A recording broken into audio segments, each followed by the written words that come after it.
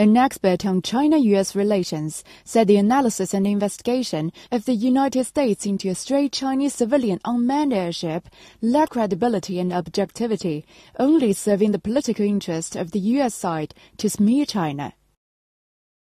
Many politicians and media in the US are hyping up this balloon or this airship, amplifying it into a political event or even the biggest conflict between the two countries.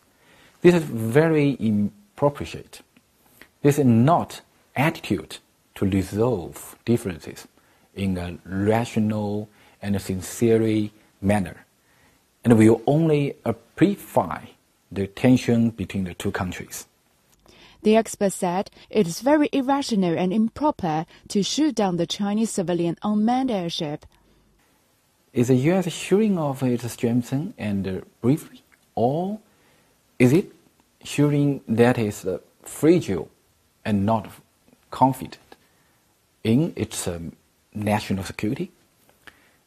In the eyes of many Chinese, this exposed the hegemony of the U.S. government and its violation of the international law.